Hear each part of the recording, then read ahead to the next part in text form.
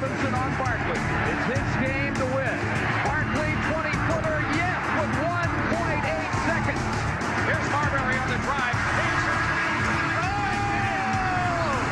Man, can you believe it? Yes, that's a three. Oh, look out. Ori sent Nash flying, and Bell goes at Ori. Duncan, a three-pointer, puts it up, it's good! Ginobili to the basket, puts it up, banks it in! Spurs win it in double overtime! We move to the second round of the NBA playoffs on a spectacular evening in Phoenix, Arizona. The U.S. Airways Center is filled to capacity as the 7th-seeded San Antonio Spurs take on the 3rd-seeded Phoenix Suns, with the backdrop of a lot of memorable games between these two teams. With Hall of Famer Doug Collins and our sideline reporter Marty Snyder, this is Kevin Harlan checking out now our Taco Bell starting lineups. Veterans fill the lineups, but Doug, you've got your eyes set on the 37-year-old defensive-minded Grant Hill of the Phoenix Suns. Well, Kevin, he's going to be so important in this series like he was in the Portland series. Game 1 in that Portland series, Andre Miller, 31 points. Portland comes in and steals the home court. Grant Hill proceeds to guard him the last 5 games, hold him to 13 points a game, turn that series. He will start out tonight on Manu Ginobili, and then he will guard later on Tony Parker. So he was going to have his hands full. And Kevin, you've heard me all the time when I talk about the San Antonio Spurs. There's Tony Parker. He's going to come off the bench now in the role, giving him that firepower that Ginobili used to do. Tim Duncan in the post. But the guy who makes this team special, the Spurs, is Manu Ginobili. That's who the Suns have to do a job on. The San Antonio Spurs got here by taking care of Dallas 4 games to 2.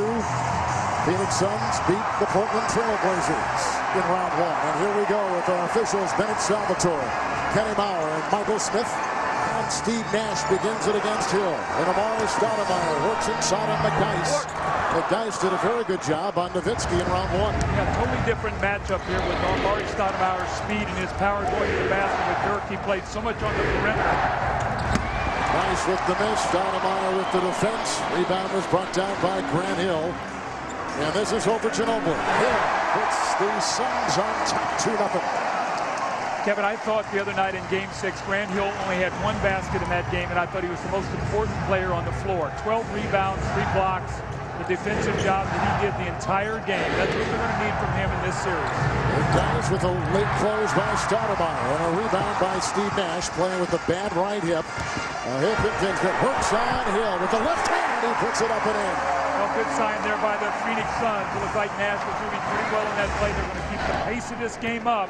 The Spurs want to push the ball, but they don't want to shoot quick jump shots. Here's Hill, a screen by McDyess, and inside. How does San Antonio, Doug, want to play this game? Well, they want to push the ball, but not look for quick jump shots. I mean, they want to push it. They want to run for layups. They want to run for quick post-ups, but they don't want to get into a quick jump shooting competition with the Phoenix Suns.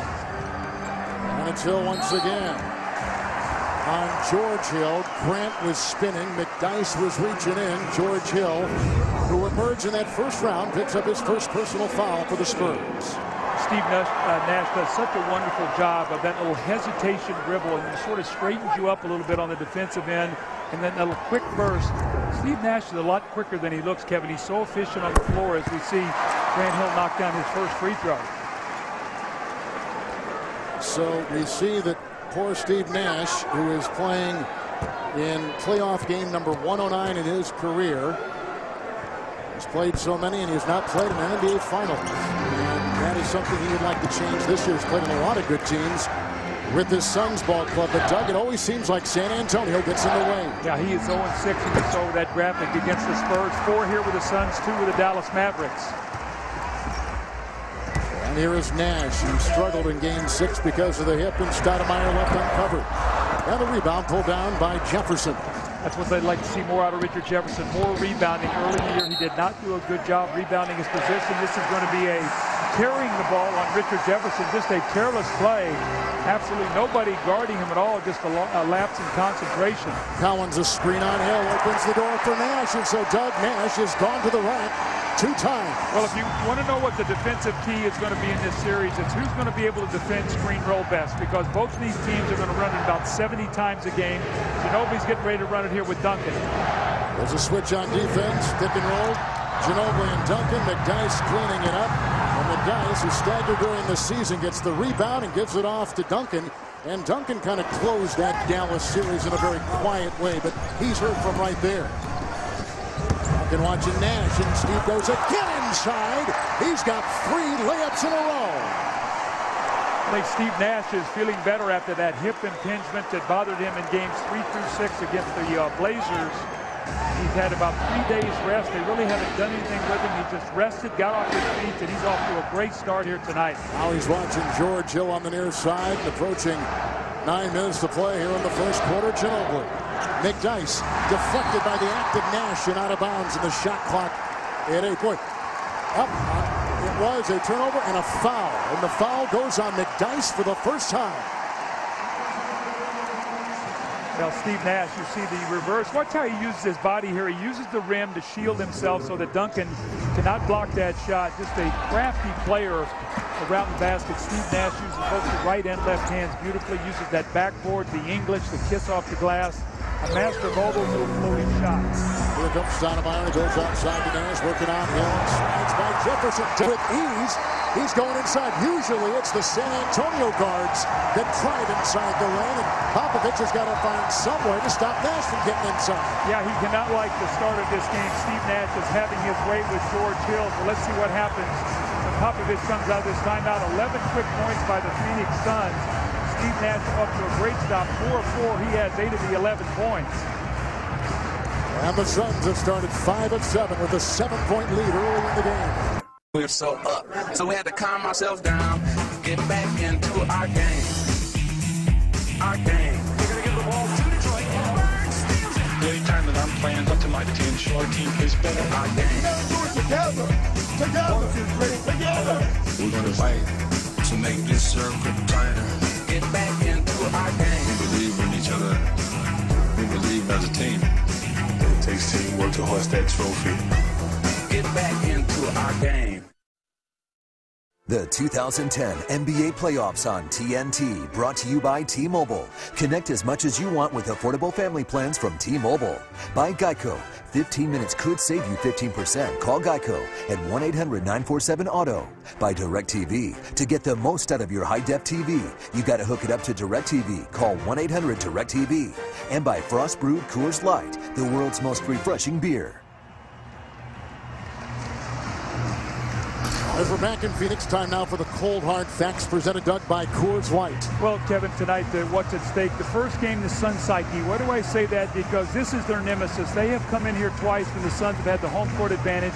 One game one, the Suns have never recovered. So a lot of angst here in Phoenix in this game one. And for the Spurs, they've had 4 days rest.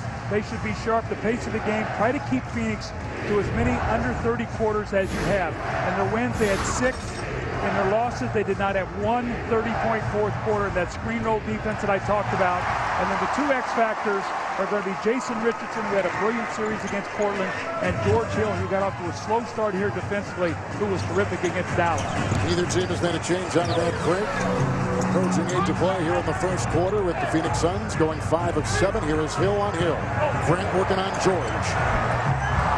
They're getting close in shots, the Phoenix Suns. We saw they changed the matchup there. They put Ginobili over on Steve Nash to try to calm him down. He got off to such a great start.